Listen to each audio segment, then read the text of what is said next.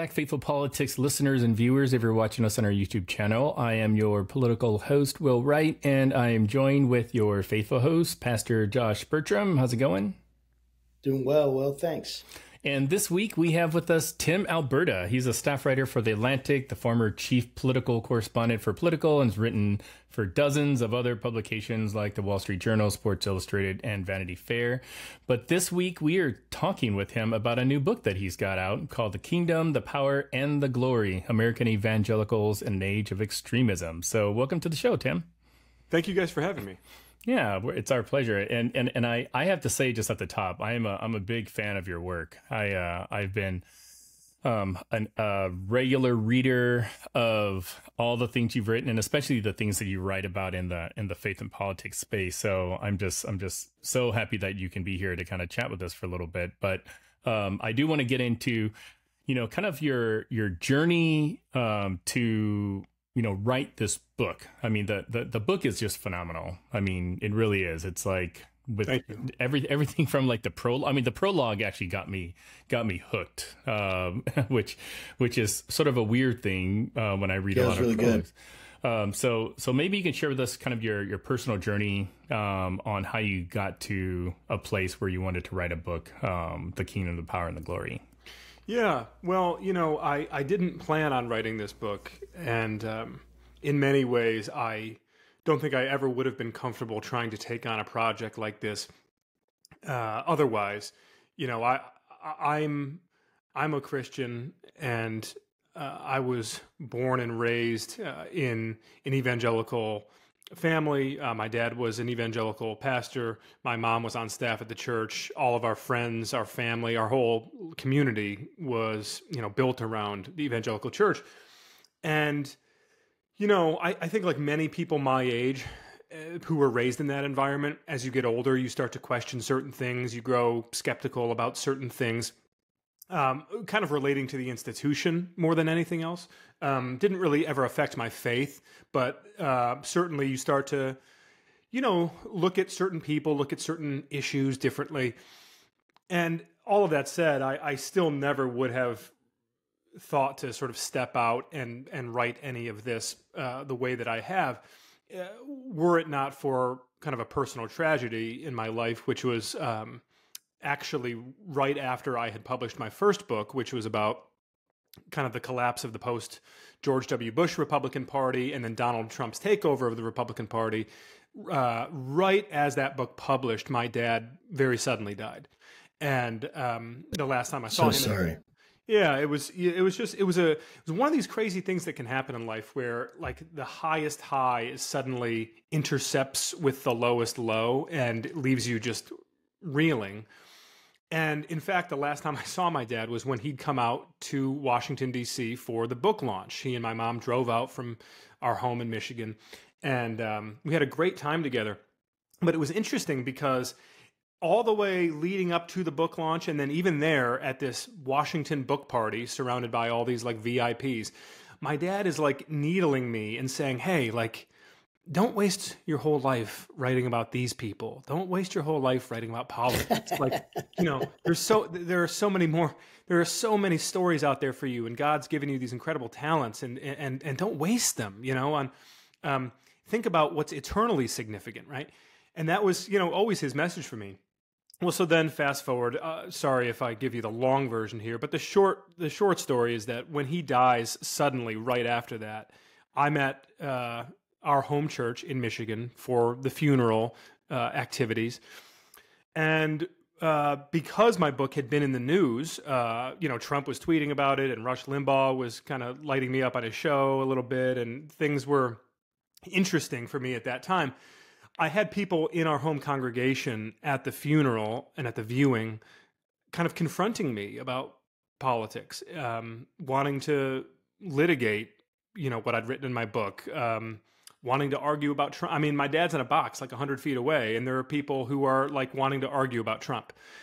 That's crazy. I mean, it was. And there's like, I think we all have had these moments maybe where something that had been sort of abstract becomes very concrete. And for me, I had a sense, because of the work I do, because of the faith community that I'm in, that something was a little off its axis, I suppose, in sort of the evangelical world. But that was really just the moment where it just kind of like a 2x4 over the head. I just like, there was no avoiding it. Right. And as I thought and really reflected and prayed about all of this, I just really felt this nudge, and the nudge sort of almost became a shove, that like this was something that I was uniquely positioned to do, that I felt could hopefully help the church. I know that there are going to be some people, and there have been some people already when they've heard about this project, who I think are really anxious about it, really,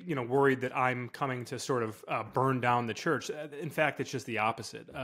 I really felt that there was a moment here to press pause and try to facilitate a dialogue about what's gone wrong, but also what is still right, and how we try to get this thing back on track. I love that. I think that's so cool. I love the story at the beginning of the book where you talk about in the prologue this experience that you've just relayed to us and almost relived in a sense. So thank you for doing that. I'm sure it's a very difficult experience. I mean, I know you wrote about it and everything, but I'm sure you wrote about it out of that difficulty and sitting there like, if they're willing to come up to me at this man's funeral that they so deeply respected and loved, and instead of showing respect, arguing with the son about politics, then what is going on? What kind of hold does politics have on the people of the church? And the more that I think about this, the more that I'm interviewing people that write these amazing books, the more I read books like yours, I just get very, very, very concerned.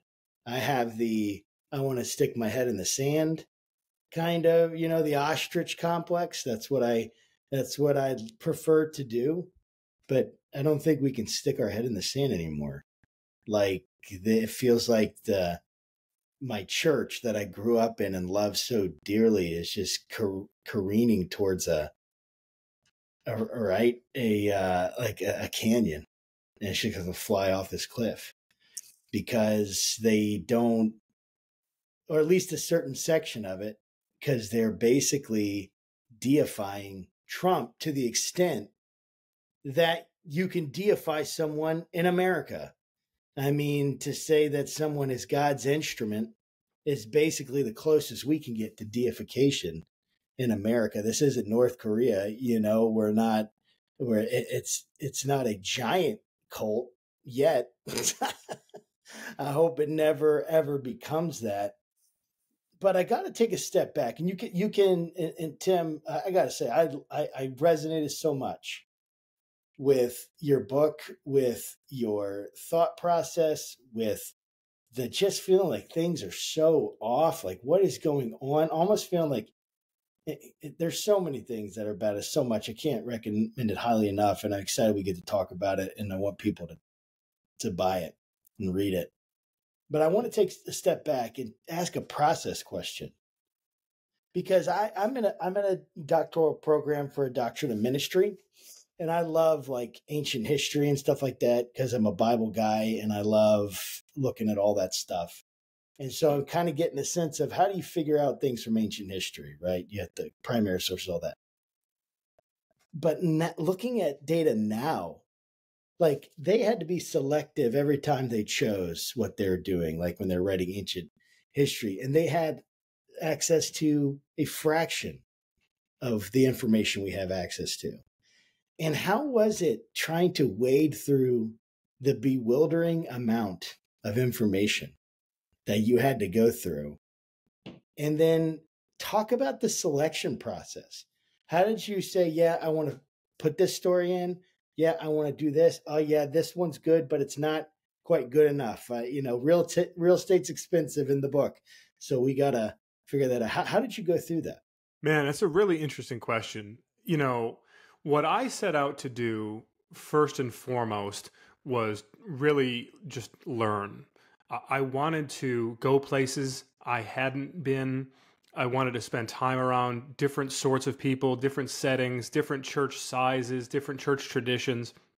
I mean, again, we're not, and I make this clear at the outset of the book, we're not casting a net all the way across Christianity here. In other words, this is not a book that's meant to sort of examine the historic black church or the progressive church or the mainline Protestant tradition or the Catholic. I mean, this is really a book aimed at the conservative evangelical church in America. Now, you're always going to have some sort of definitional overlap and some, Venn diagramming happening. But basically, within that tradition, within the conservative evangelical tradition of today, there is such a massive spectrum to explore that even within that sort of narrower confine, I really wanted to make sure that I could safely say that I had gotten kind of from one pole to the other, that I had explored the entire thing, so that I wasn't caricaturing, so that I wasn't kind of giving disproportionate emphasis to certain things culturally or theologically or politically or otherwise.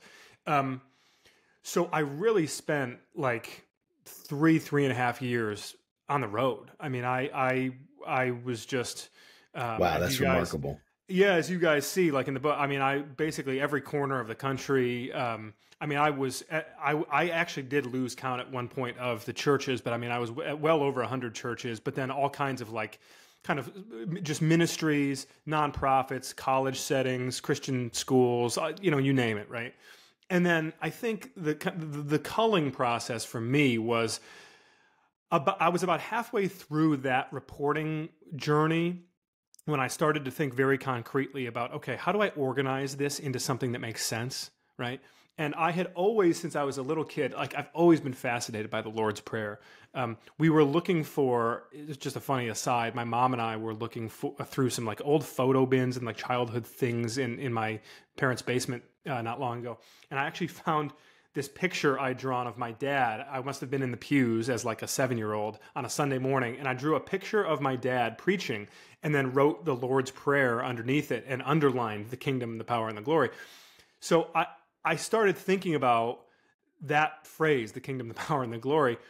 And it really started to click that, okay, maybe this is particularly with the emphasis in the first part of the book on America as a sort of counterfeit kingdom, and as in some ways almost a competing kingdom for too many Christians.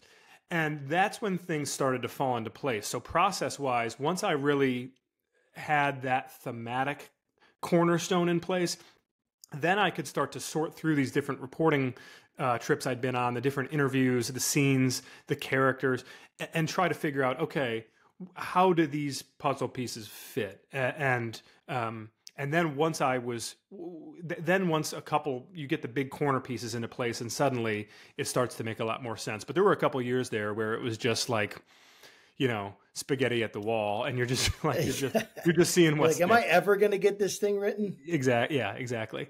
That's so funny. I was going to ask you about the title of the book because we speak to a lot of authors here, and I'm always curious. Like, did you choose the name of the book, or did your publisher? So I'm curious because the kingdom, the power, and the glory actually has some significance for you. Like, did you choose that name?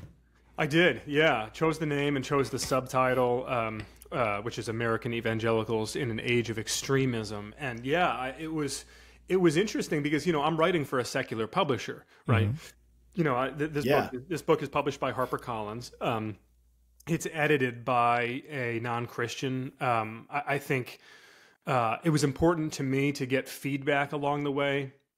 I've got a very close friend of mine who's a believer who I was shipping off chapters to get his feedback. And then I ultimately asked my pastor to read it when the manuscript was done. And he gave me some really good feedback. I told him, I said, look, man, I've got fact checkers, I've got copy editors, but I don't have like a theological backstop here. Yeah. So like if I've gotten something dead wrong theologically, I don't want to look like a fool. So he saved me from some embarrassment there. But ultimately, yeah, it was a bit of an interesting process just in that sense of writing an unapologetically Christian book for a secular publisher. There's a bit of a needle threading there, but they've been great. And I think hopefully we'll be able to introduce it to a bigger market than would typically be receiving this sort of book. Yeah, one thing I think I really appreciate about you writing this book specifically is that we've spoken to a number of people that have written phenomenal books. I mean, Andrew Whitehead wrote a book kind of almost similar, American Idolatry, which is really good.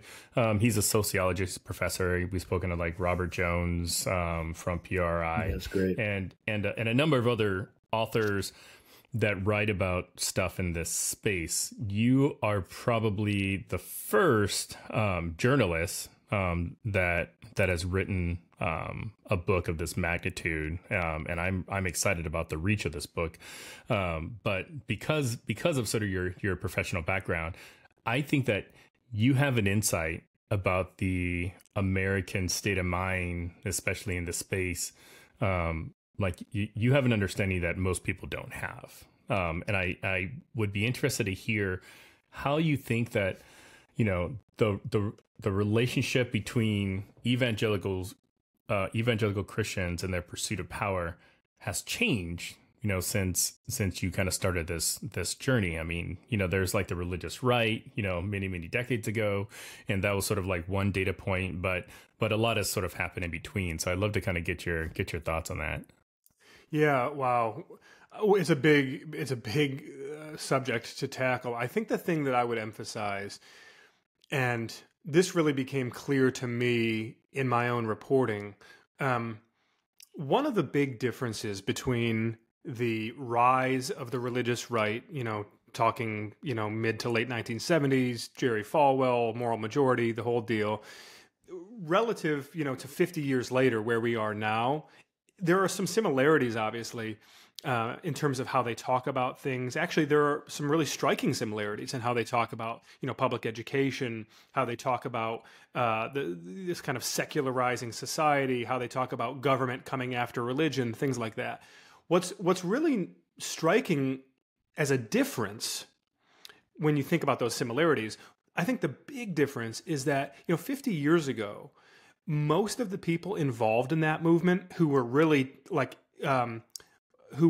sowing a deep fear in the minds of Christians in this country, they didn't really believe what they were selling, right? In other words, they were saying that the apocalypse is nigh, that beware, this country's about to collapse. The secular humanist progressives are gonna take us over, and they're gonna banish the Almighty from public life, and you and your family and your church aren't safe. They said those things to gain influence, to gain political power, to raise a lot of money, to build a bigger and bigger platform. But most of them didn't actually believe their own rhetoric. I mean, we know that from contemporaneous statements. We know it from interviews after the fact. We know it from memoirs that have been written. I've talked with people who were involved in that movement who, it was all just sort of it was a bit of a ruse, right? If you fast forward 50 years, I do think that today a lot of folks really do believe it. And that helps to explain the Trump phenomenon in a way, because this talk of, the barbarians are at the gates and America is on its last legs and desperate times call for desperate measures and the ends justify the means. Well, suddenly, if that's the way you're thinking, then it starts to make sense how someone like Donald Trump could become the champion of this movement that he has nothing in common with. I mean, in fact, I have, I quote people in the book, Mike Huckabee and Robert Jeffress and others, who talk about how the reason that Trump became their champion was because he didn't play by their rules. He didn't read their sacred texts. He wasn't restrained by their same, religious strictures, if you will. And that freed him to fight for their community, their under siege community, as they would describe it, in ways that nobody else could. And to me, that is like the great tipping point in this relationship between the evangelical community and our political culture, and specifically this alliance that has been, several generations strong between Republican Party politics and between white evangelical Christians.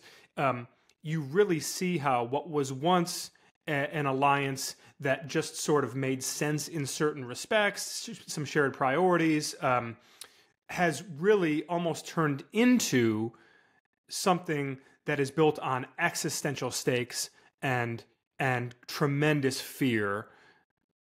And that's a dangerous place to be, I think, for a lot of us who, regardless of where you stand politically, believers are told again and again and again and again, Genesis through Revelation, fear not, right?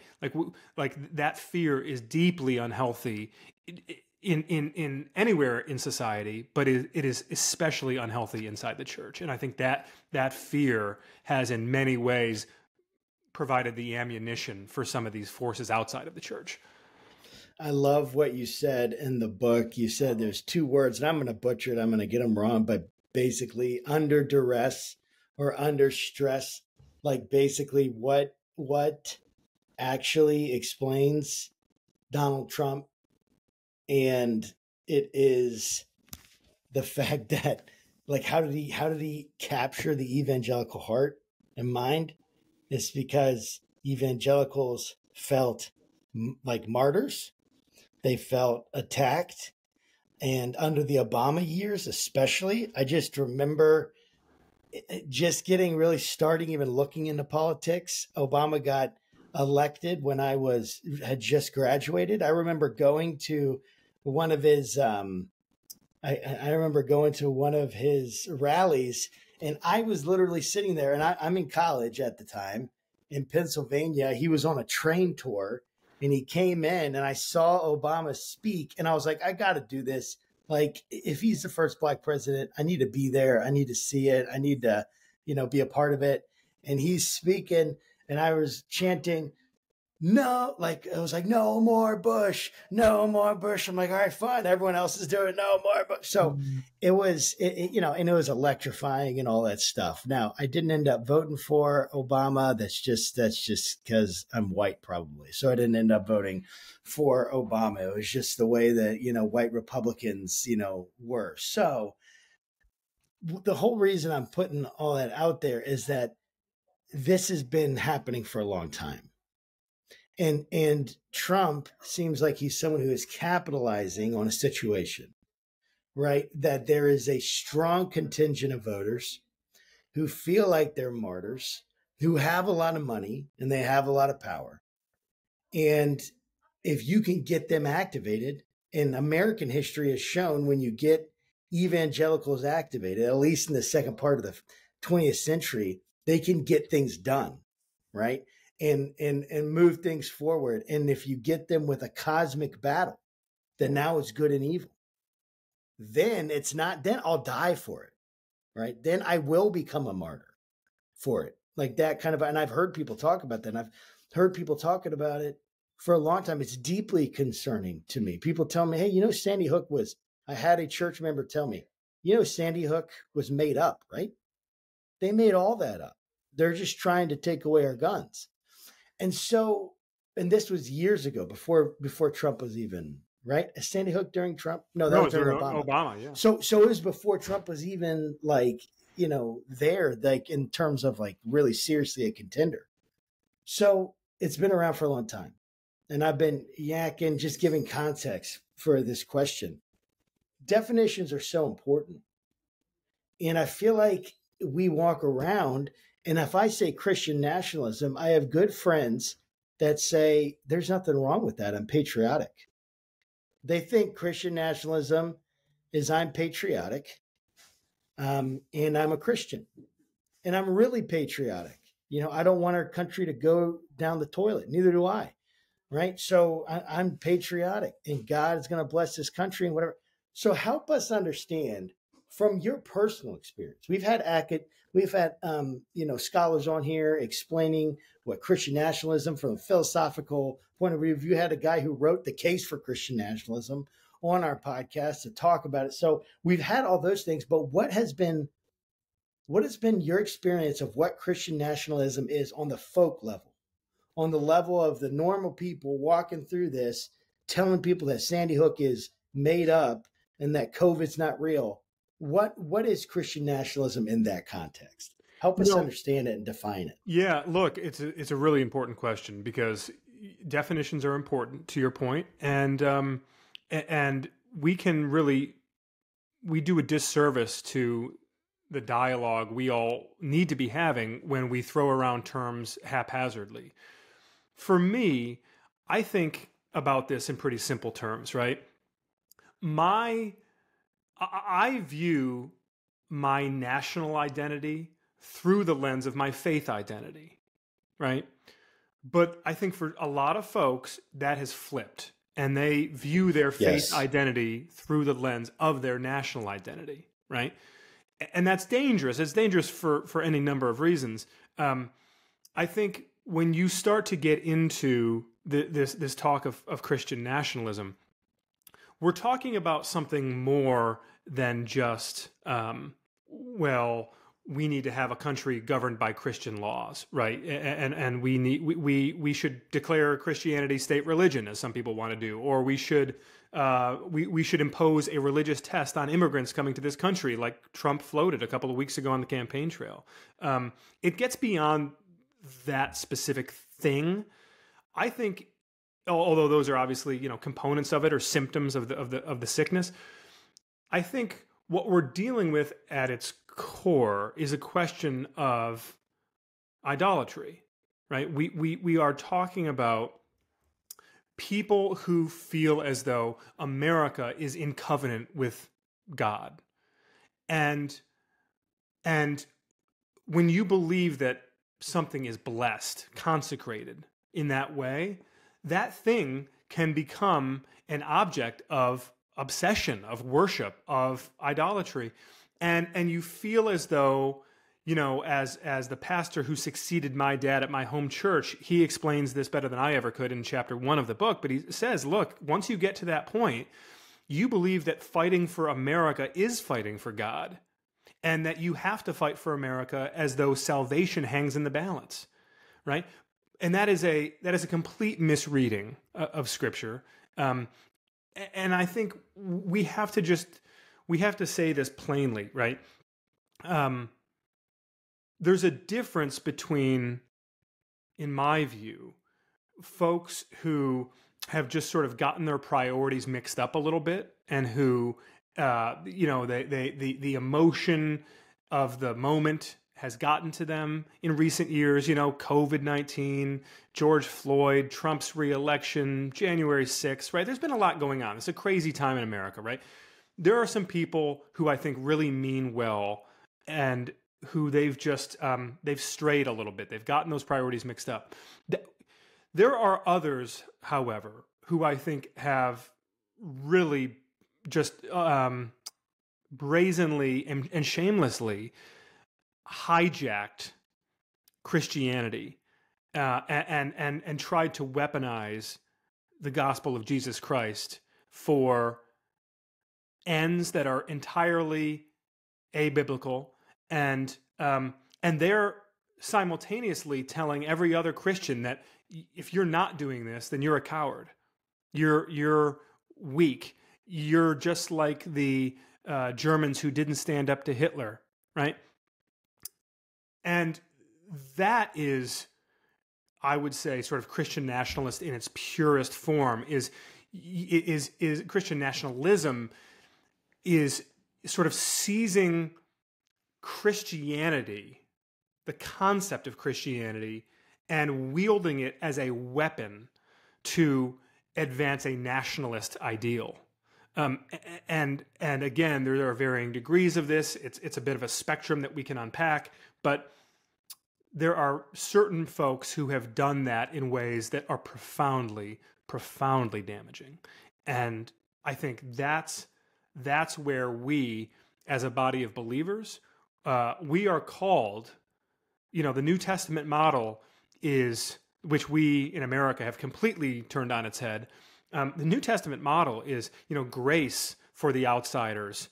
They don't know better. They don't know God. We are to treat them with grace. But real strict accountability for the insiders. Those in our tribe, those inside the church, we are to hold them accountable. And it feels as though the time has come for a bit of a reckoning in the church when it comes to this question specifically of Christian nationalism, because if you Philippians 3:20 says, our citizenship is in heaven, and there are certain things in Scripture that are a bit ambiguous. They can be interpreted different ways, but this question of the kingdom to which we are called, and how God makes it clear, and Jesus makes it clear that there is no competition here, that they will not tolerate competition. So we either belong to that kingdom to which we are called, or we belong to this kingdom ultimately, but it can't be both. There's no dual citizenship here. It's not an option. Wow. So in your book, you discuss obviously the significant support of Donald Trump from a lot of evangelical voters, and it's something that is bewildering to me, even to this day. And we were we were blessed to be able to speak with Stephen Hassan, who wrote a book called The Cult of Trump, which is really, really good and answered a lot of questions I think I had about people in the faith. But I'm curious to kind of get your thoughts, top 3 reasons why evangelicals have flocked to Trump. Because I'll be honest, like sometimes I have to do kind of like a self check, because I'm as a Christian myself, I'm like, there are more Christians in this country that support Trump than not. And am I making the right decision not necessarily like idolizing or supporting Trump? I mean, I consider myself somewhat of a baby Christian. I came to the faith back in 2008. So I don't profess that I have all the answers, and and if there's some scripture that says, if you're not worshiping at the altar of the golden trump, then you're going to hell. So what are some of the arguments that you're hearing for why evangelicals have flocked to Trump? Well, look, I think if you go back to 2016, there were real deep-seated doubts among not just the evangelical rank and file, but among some of the most prominent evangelical leaders in this country, many of whom have since become Trump acolytes. But, they privately and even publicly in certain instances were really just explicit in saying that they didn't trust this guy, that he'd spent his entire life as a skirt chasing Manhattan billionaire, pro-choice, Planned Parenthood supporting, Democrat donating liberal, right? So like, why would they trust him? What's interesting, though, is that, and we kind of flicked at this earlier in the conversation, but Trump has excellent political instincts. I think that is consistently misunderstood about him, that he really does get this in ways that a lot of people don't understand. And to the point that you guys made earlier about, what a huge voting bloc white evangelicals are, and what history tells us as far as when that voting bloc really gets engaged and mobilized, things happen because of it. So Trump recognized that. So what does he do? He starts talking about specific things. He makes a promise to so you asked for 3, and this will actually, I think, give a good window into that. So first, he promises pro-life Supreme Court justices, right? He issues a list and he gives names, which is something that had never been done before. And he said, look, you can hold me to it. This is the list. I'm going to pick one of these pro-choice Supreme Court justices, right? And then, of course, he winds up choosing 3 later on, and Roe v. Wade comes down because of it, and we can get into that. Number 2, he starts talking about the Johnson Amendment. Now, for those of you listening who grew up outside of the evangelical bubble, this idea of the Johnson Amendment might sound completely foreign. The idea basically is that, for many generations, there's been a fear in the evangelical community that this amendment signed into law under Lyndon Baines Johnson in his presidency would allow the government to come after churches that engage in political speech from the pulpit, right? And even though we have a huge body of evidence to show that the government has never done anything of that sort and really doesn't even have any interest in doing. I mean, there are churches that have basically made it their mission to dare the government to come after them by true. engaging in the most explicit political activity possible. And the IRS still hasn't lifted a finger just because it's not something they're going to do. So, so the abortion issue, the big government is coming after us issue. And then I think the third thing, he chose Mike Pence, right? And that was, I think, symbolically really interesting because one of the things that really freaked out evangelical Christians about Trump was his personal history, right? You know, it was very difficult for a lot of these people to try to square, well, hold on a second. I told my kids that morality matters in public life, that character is essential in our public leaders. And you know, my parents threw a viewing party for George W. Bush's inauguration, not because they loved Bush, but because they were so disgusted by Bill Clinton and his, you know, scandals in office, right? So it was difficult for evangelicals to reconcile that position with then voting for Trump. So when Trump brings onto the ticket the guy who, you know, drinks milk with dinner every night and who won't go out to any sort of an outing without his wife present and who is like a model of Christian virtue. And he is. I mean, listen, I can disagree with Pence and criticize him on a number of fronts, but he is a very decent man who's committed to his family and who lives out his values, right? Yep. And I think that was Trump signaling to a lot of these people, look, if you vote for me, I'm not going to backslide into the sort of depraved, you know, Playboy channel cameo Donald Trump that you used to know, right? And I think that was sufficient in the 2016 election to give these folks a reason to suspend their skepticisms and say, you know what, I'm still a little bit uneasy about this, but the alternative is Hillary Clinton. The alternative is, you know, 1 or 2 or 3 pro-choice Supreme Court justices. And I'm willing to take this chance on this guy. I think that was a completely defensible position for a lot of evangelicals to take. And I say in the book that, you know, I know lots of people that was me who took that vote. Yeah.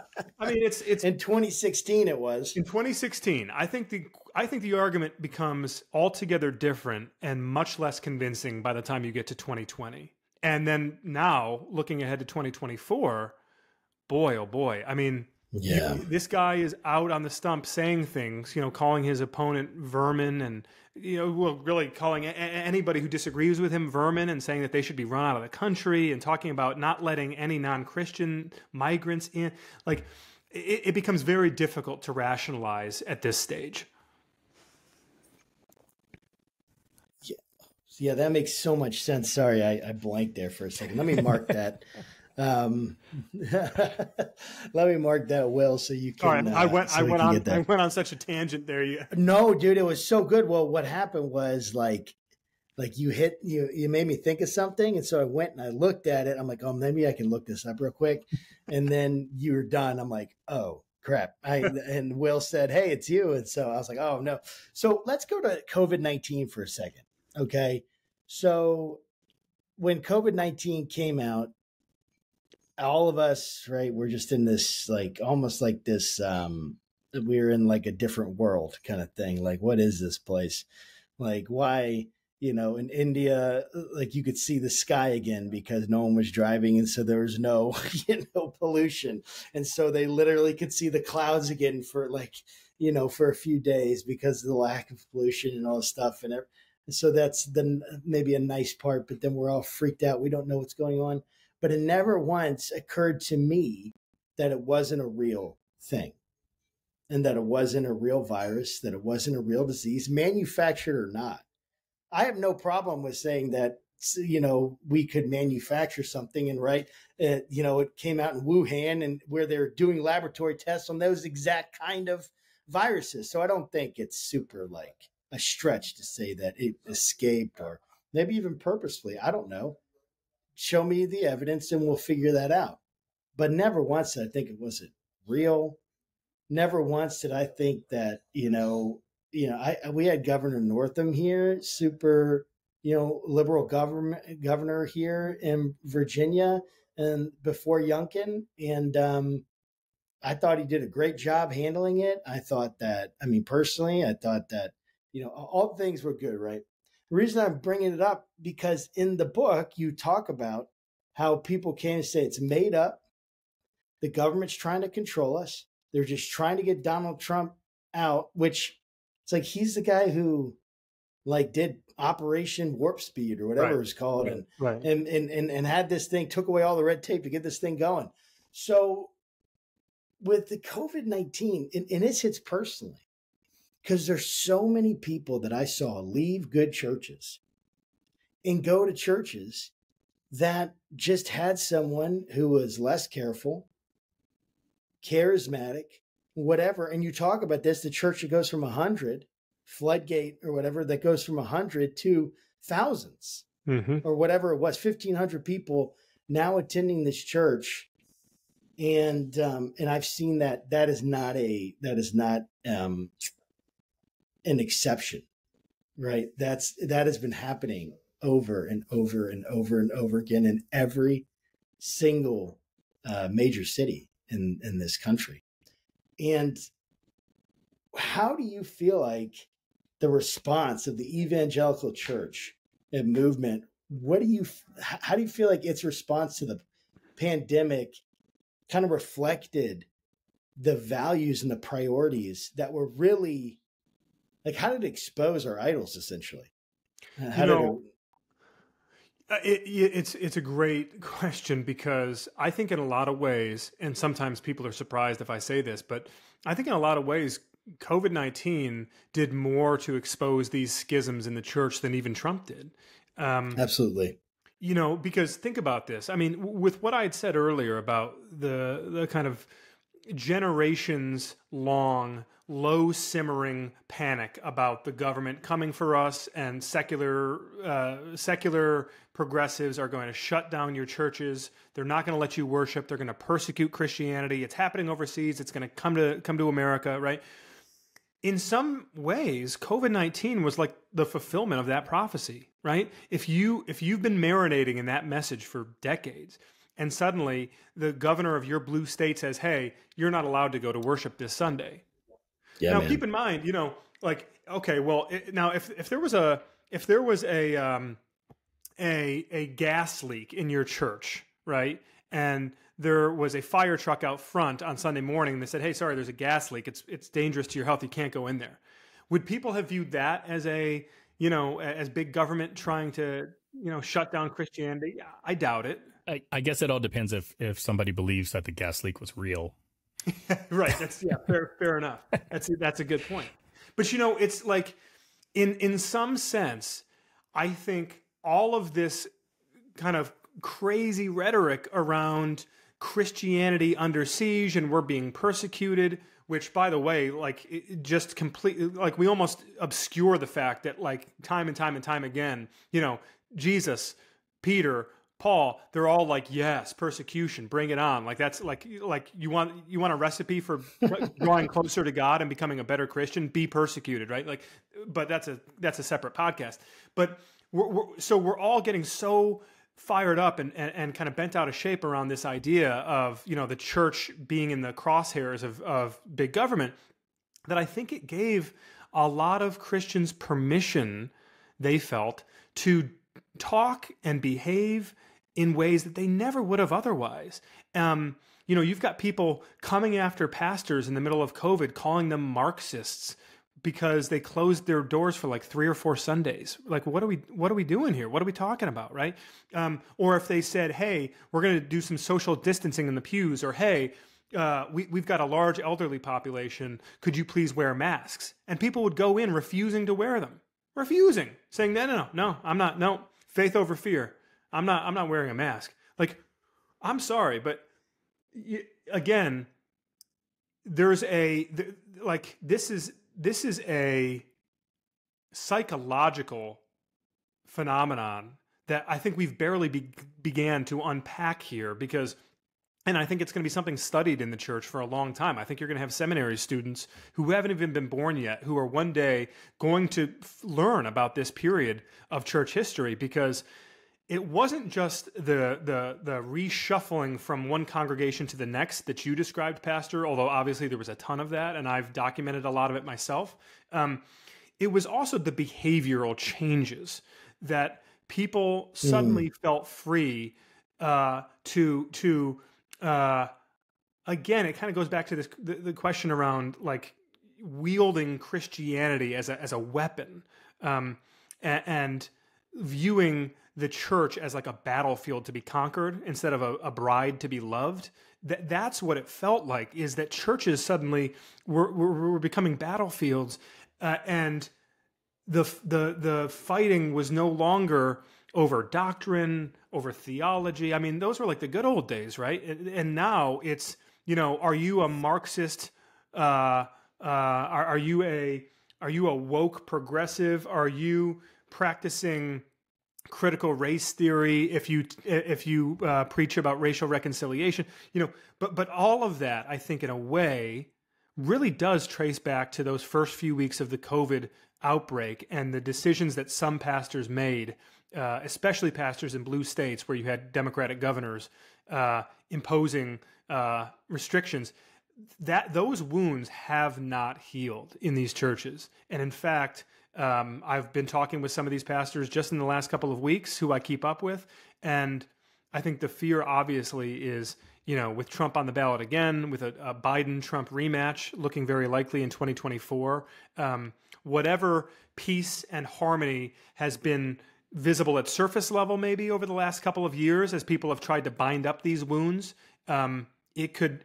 this thing could really fall right back apart and turn even uglier in some ways than it had been. What happened to the good old days of being able to excommunicate someone just for sexual sin? Now we have to. I mean, I'm just kidding. we have to make church great again, Josh. That's your job. Dude, that is the new platform. Make MCCA. No, MCGA. Yeah. Doesn't have the same. Yeah, it doesn't really roll off the tongue very well. Yeah. But so Tim, I'm curious.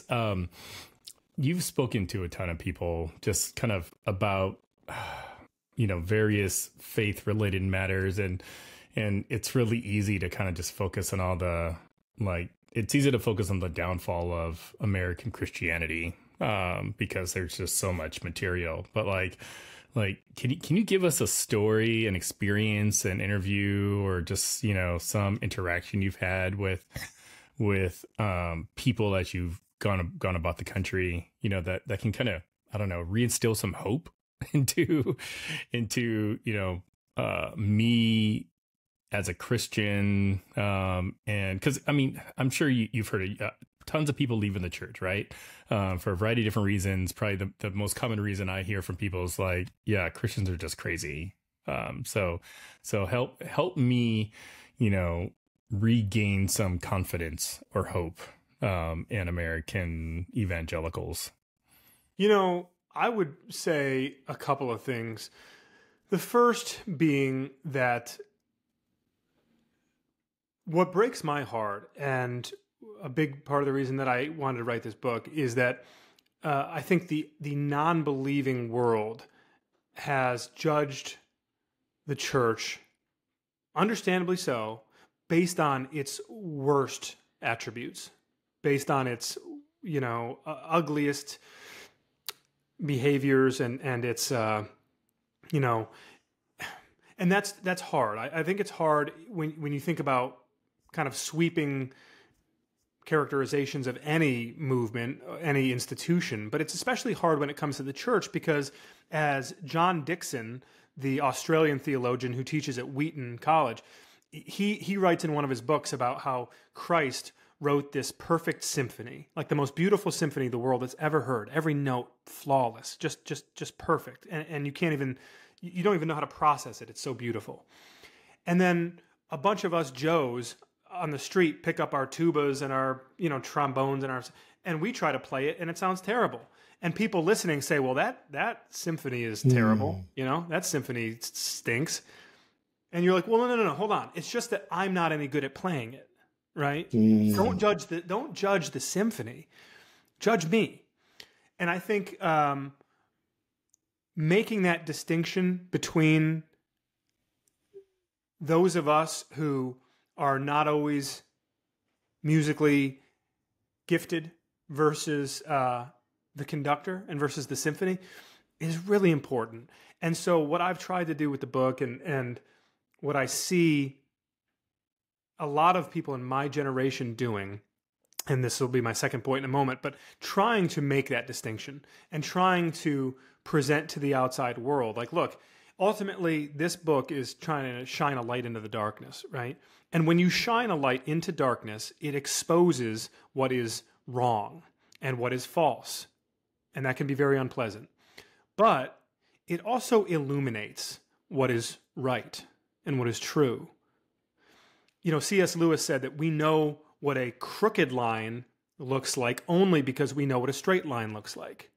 And I think exposing on the one hand, but also illuminating is just really important. And that's the work that I see a lot of Christians recommitting themselves to, because whatever's gone wrong in the church, they recognize that ultimately the best thing for the church is the same thing that's the best thing for the broader culture, which is Jesus, right? And so how do we turn the emphasis back to Jesus? How do we focus on the symphony and not on the people trying to play it?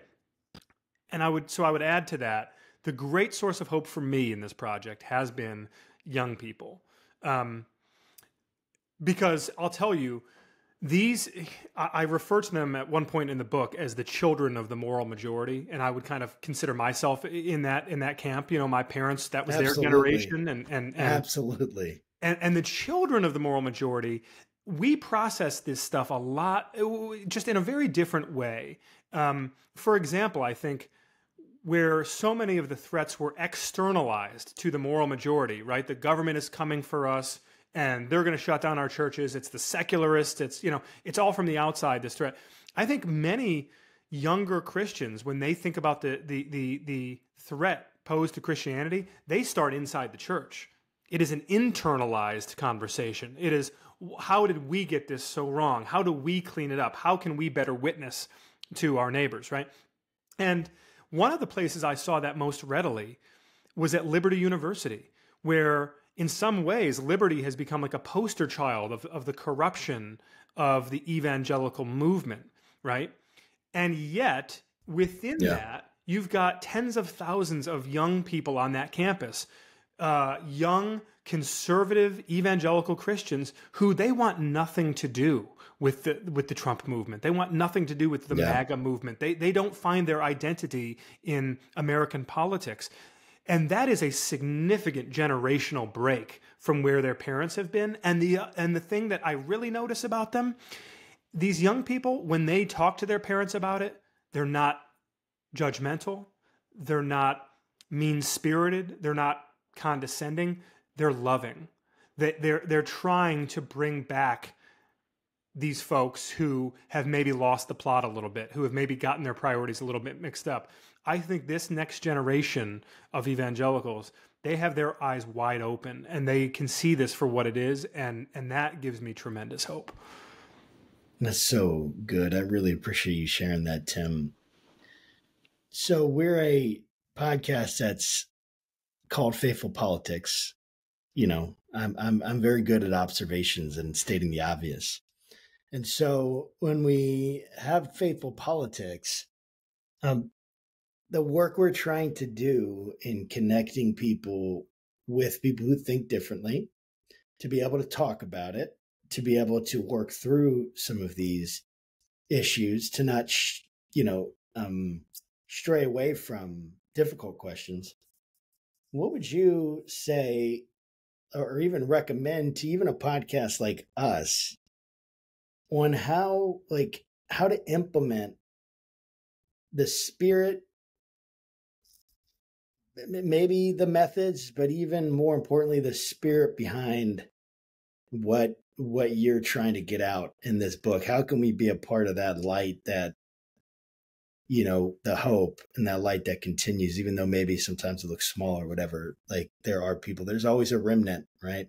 Yeah. Like God told Elijah when he was not happy about his life and wishing for death, he said there's a remnant. So what do you say to the remnant?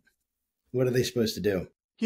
Look, I would just say this. A friend of mine, Curtis Chang, I don't know if you guys know Curtis, but he's affiliated with the Duke Divinity program. He was a pastor himself. He now works as a consultant, but very involved in evangelical spaces. And he has helped to launch this project called the After Party, which is really aimed at rethinking how Christians engage with politics. And one of the things that Curtis has said from the jump that really strikes me is that, listen, when we read scripture as believers, there is some wiggle room on questions of who we vote for, what policies we support, right? But there's no wiggle room at all on the question of how are we to conduct ourselves, right? And so if you just use the how as a benchmark, if you read the Gospels and you listen to the ways that Jesus instructs his disciples and his followers to interface with people that disagree with them, with people who treat them terribly, with people who outright persecute them and want them dead, the how in that is so straightforward. There's no ambiguity. It's love, it's grace, it's forgiveness. And